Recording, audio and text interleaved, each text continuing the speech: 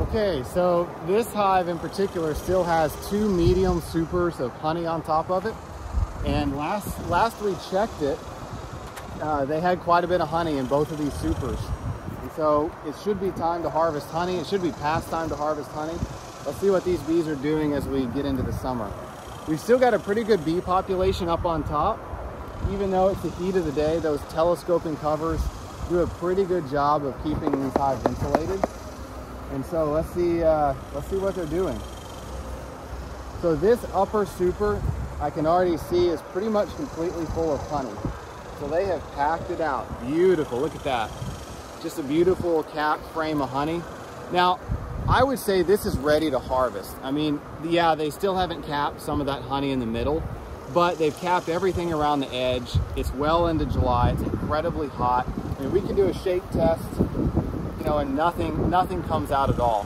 When it gets this hot and this dry, you know, the bees just often stop capping honey.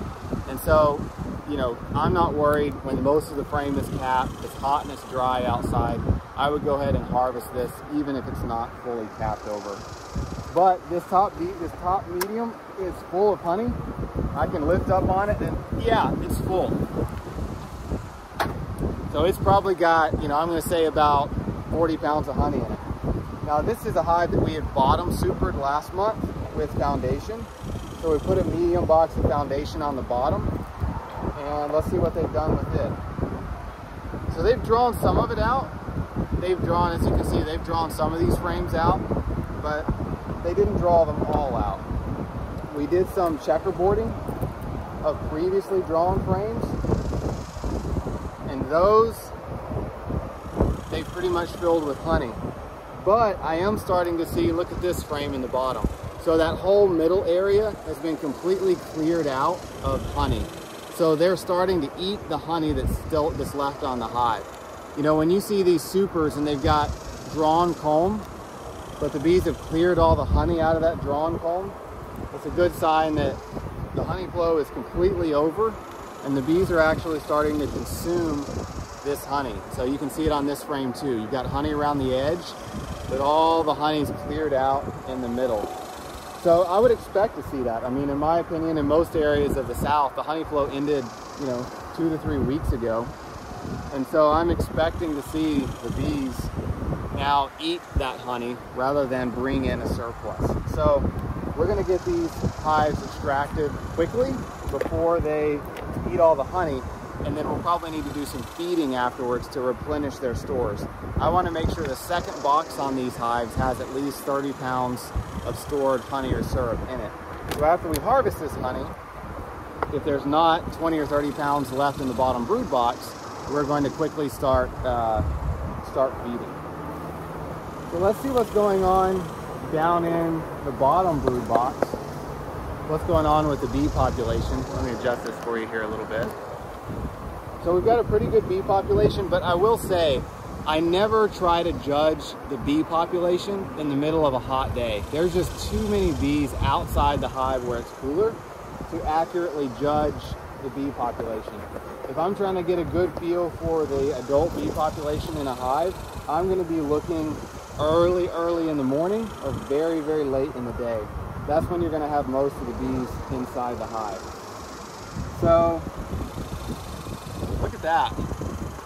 This is one of our Texas 5000, I believe, queens. Beautiful frames of brood. They've still got some pollen, but not a tremendous amount. That's something I'm really looking for this year, is how much pollen do these hives have in them? Because if I'm not seeing more than a cumulative half frame of pollen, then I'm going to be feeding some pollen patties.